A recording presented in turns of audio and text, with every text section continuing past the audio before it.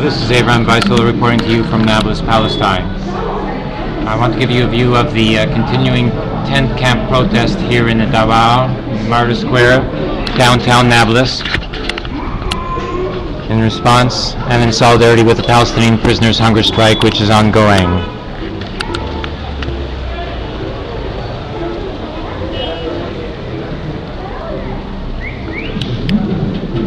There across the street under the canvases, just beyond the circle of the park in downtown Nablus here is the tent camp protest. In front is a banner. The yellow banner is the Fatah banner in solidarity with the Palestinian prisoners' hunger strike. Above that is the Palestine flag.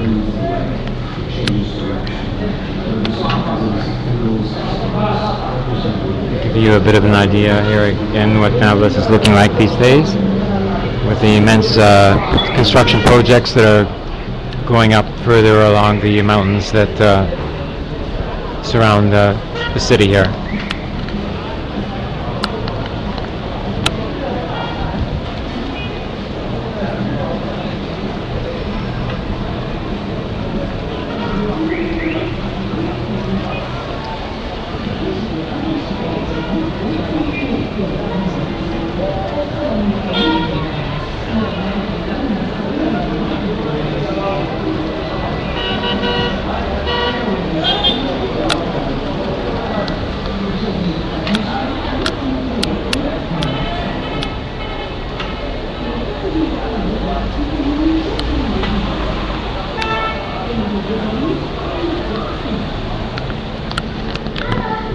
That was the little triangle down the street. There was Fatah Martyr Shrine.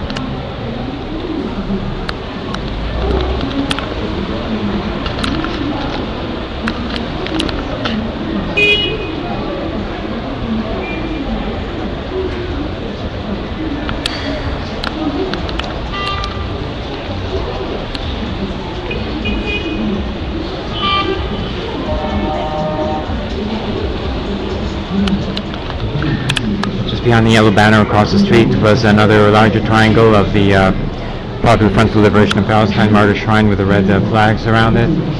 And across the street is the tent camp protest, which is continuing. Let me give you an account of the current political situation here now.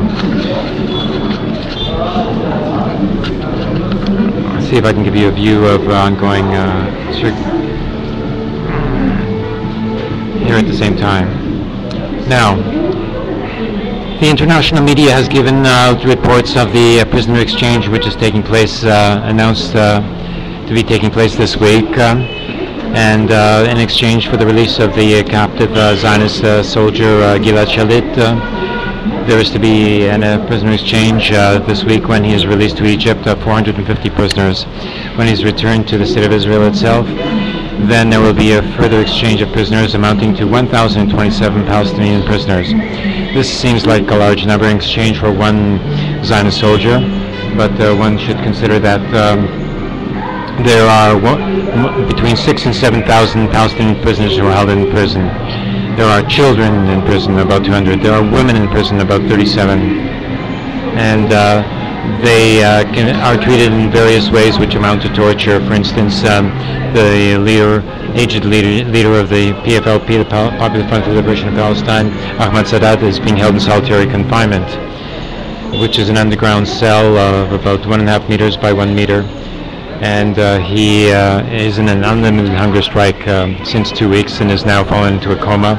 There have been demands that he be transferred to a hospital, but we don't know yet if that has indeed been acceded to. So this unlimited hunger strike of about 200 Palestinian prisoners was initiated by the Popular Front for the Liberation of Palestine, PFLP, and this is an unlimited hunger strike unto the death.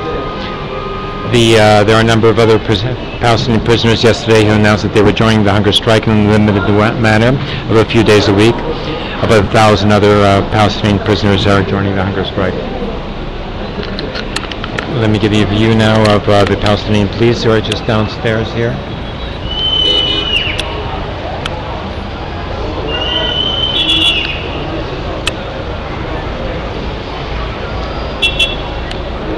Right next to the Fatah Martyr Shrine there. Now, the news media has made the report of the prisoner exchange in a optimistic manner. That does not reflect the current political conditions. For instance, the BBC has announced that the prisoner exchange was taking place because of the weakness of Hamas, which is trying to gain international attention to counteract the attention provided Mohammed Abbas in his presentation for Palestinian independence to the General Assembly of the United Nations on the 23rd of September. The Al Jazeera news network has presented the matter as if it was a result of the change in government, of Egypt itself, which acts as an intermediary between the Hamas government and the Zionist government of Israel. However, the change in leadership or government of Egypt has been in effect for quite a while now, and yet the exchange has only been announced yesterday. The Press TV news network from Iran in English has made the reports without providing much of an interpretation, leaving its listeners to the conclusion that this is merely a matter of Allah's blessing upon the Palestinian prisoners. However, the conditions here are that the Palestinian prisoners' hunger strike was entering into a decisive phase after 2 weeks, with the leaders of the hunger strike falling into dire health conditions.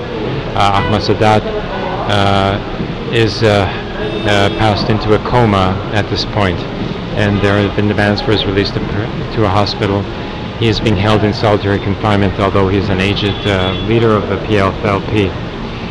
Now, Marwan Barghouti is also not to be included in the prisoner exchange. It is thought at first that these two prominent prisoners would be released amongst the 1,027, but that is not to be. The character of the 1,027 has yet, the list has yet to be announced, but it may very well be that these are prisoners of shorter prison sentences, of less important prisoners, you would see. And so the prisoner exchange is not as significant as it was made out to be by the Hamas leadership. So we are facing a serious condition, and that is why the protest camp across the street there is continuing and will continue until the prisoners are granted release from solitary confinement. This is all that they're asking for, is release from solitary confinement and to have a regular, ordinary family visits, the ordinary prison conditions, contrary to the increasing severity of confinement in the prisons. That was the policy of the Netanyahu government of recent days. So I will continue to report to you what is actually happening here in Nablus, Palestine, and not what is the reports that you may have heard, in the various news media, which try to present an interpretation of the events that suit their own purposes. Again, this is Avram Weissel reporting to you, and will continue to report to you from Nablus, Palestine for the next 2 months, as I have been for this past month.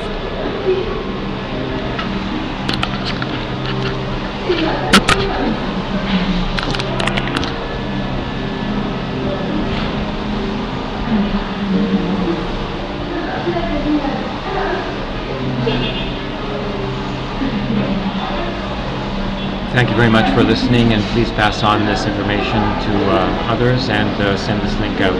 This is being reported to Facebook and to the various lists of the International Jewish Solidarity Movement with the Palestinian people and against the occupation of the Palestinian territories.